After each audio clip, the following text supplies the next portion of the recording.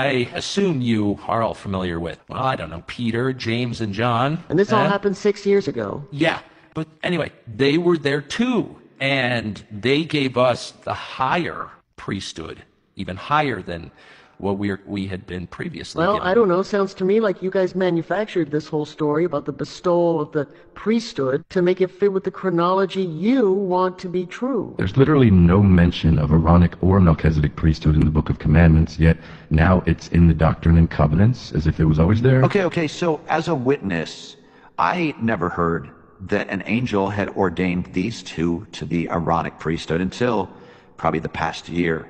I do not believe that John the Baptist ever ordained Joseph and Oliver. Well, brother Whitmer, did I ever tell you guys about the vision we had in the Kirtland Temple where Joseph and I received additional, that's right, even more priesthood keys from the likes of Moses, Elias, and Elijah in person? Elias and Elijah are the same person.